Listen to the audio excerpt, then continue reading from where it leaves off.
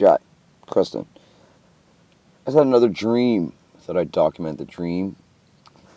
I was, first of all, was that it appeared to be some big campsite which had buildings, and I was finishing up with my stuff. I was getting ready to move it to a nicer place, so I put it all in bags, and I hid some, and the rest was being ready to be hid. And then I was in a place, and it was a friend of mine's, apparently. I didn't know who it is, and this person had a bear, and the same bear was in the camping place, and I knew the bear well, apparently. And this particular bear was a friendly bear, it was a pet, and I was at the place, and at this friend's house, whatever, and the bear was playing around. But I noticed that the bear, right in the middle of his legs and in the middle of his arms, he had holes cut out of his muscles and rings inserted so that it took away from the strength of the bear and limited the bear's capacity.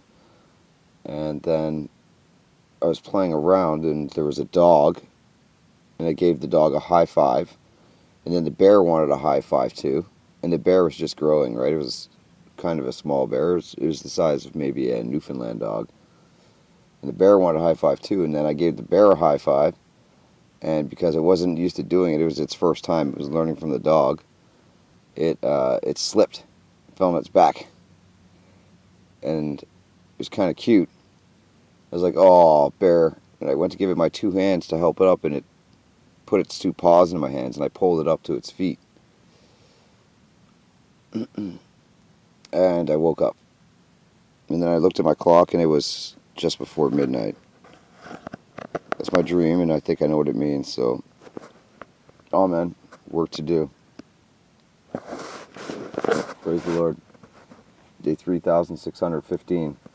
Otherwise, day 3,595. Amen. It's not finished, but amen so far.